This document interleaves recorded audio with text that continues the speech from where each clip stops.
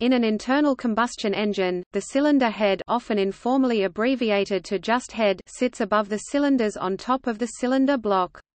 It closes in the top of the cylinder, forming the combustion chamber. This joint is sealed by a head gasket.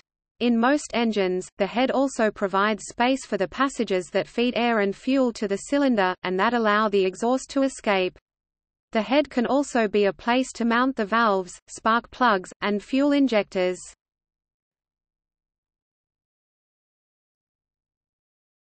Sidevalve engines. In a flathead or sidevalve engine, the mechanical parts of the valve train are all contained within the block, and a poultice head may be used that is essentially a simple metal plate bolted to the top of the block. Keeping all moving parts within the block has an advantage for physically large engines in that the camshaft drive gear is small and so suffers less from the effects of thermal expansion in the cylinder block. With a chain drive to an overhead camshaft, the extra length of chain needed for an overhead cam design could give trouble from wear and slop in the chain without frequent maintenance. Early sidevalve engines were in use at a time of simple fuel chemistry, low octane ratings, and so required low compression ratios. This made their combustion chamber design less critical, and there was less need to design their ports and airflow carefully.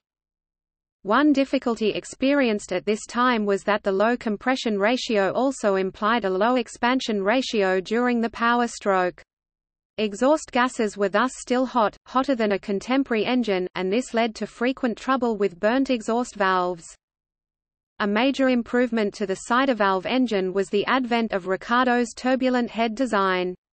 This reduced the space within the combustion chamber and the ports, but by careful thought about the airflow paths within them it allowed a more efficient flow in and out of the chamber. Most importantly, it used turbulence within the chamber to thoroughly mix the fuel and air mixture. This, of itself, allowed the use of higher compression ratios and more efficient engine operation. The limit on sidevalve performance is not the gas flow through the valves, but rather the shape of the combustion chamber. With high-speed engines and high compression, the limiting difficulty becomes that of achieving complete and efficient combustion, whilst also avoiding the problems of unwanted pre-detonation. The shape of a sidevalve combustion chamber, being inevitably wider than the cylinder to reach the valve ports, conflicts with achieving both an ideal shape for combustion and also the small volume and low height needed for high compression. Modern, efficient engines thus tend towards the pent roof or Hemi designs, where the valves are brought close into the center of the space. Where fuel quality is low and octane rating is poor, compression ratios will be restricted. In these cases, the sidevalve engine still has much to offer.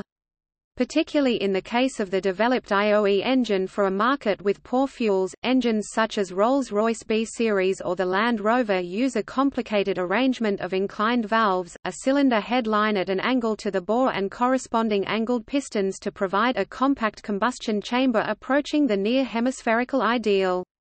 Such engines remained in production into the 1990s, only being finally replaced when the fuels available in the field became more likely to be diesel than petrol.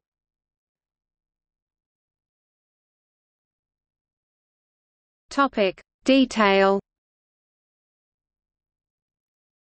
Internally, the cylinder head has passages called ports or tracts for the fuel-air mixture to travel to the inlet valves from the intake manifold, and for exhaust gases to travel from the exhaust valves to the exhaust manifold. In a water-cooled engine, the cylinder head also contains integral ducts and passages for the engine's coolant—usually a mixture of water and antifreeze—to facilitate the transfer of excess heat away from the head, and therefore the engine in general. In the overhead valve (OHV) design, the cylinder head contains the poppet valves and the spark plugs, along with tracts or ports for the inlet and exhaust gases. The operation of the valves is initiated by the engine's camshaft, which is sited within the cylinder block, and its moment of operation is transmitted to the valve's pushrods, and then rocker arms mounted on a rocker shaft.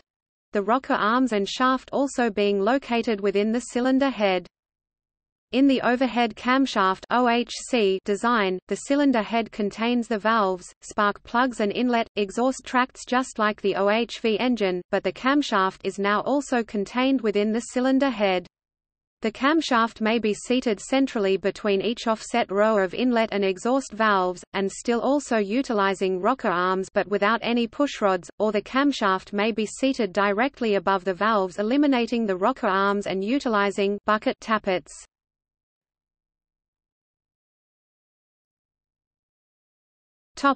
Implementation.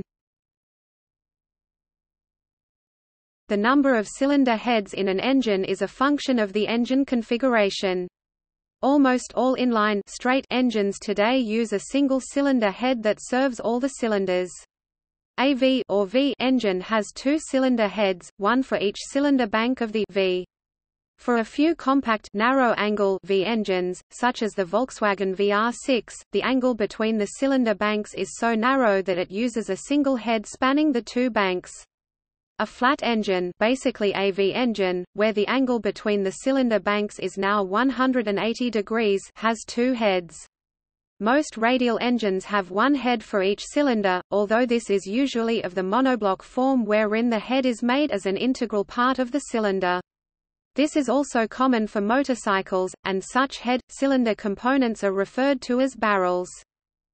Some engines, particularly medium and large capacity diesel engines built for industrial, marine, power generation, and heavy traction purposes, large trucks, locomotives, heavy equipment etc., have individual cylinder heads for each cylinder. This reduces repair costs as a single failed head on a single cylinder can be changed instead of a larger, much more expensive unit fitting all the cylinders.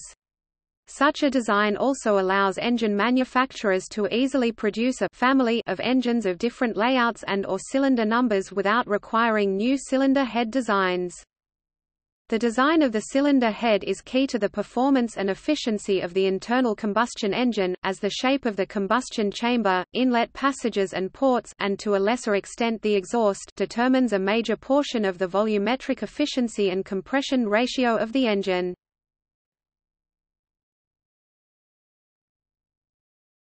Topic Gallery.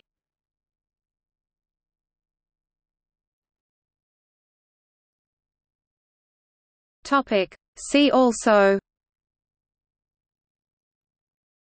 crossflow cylinder head, junk head, monoblock head.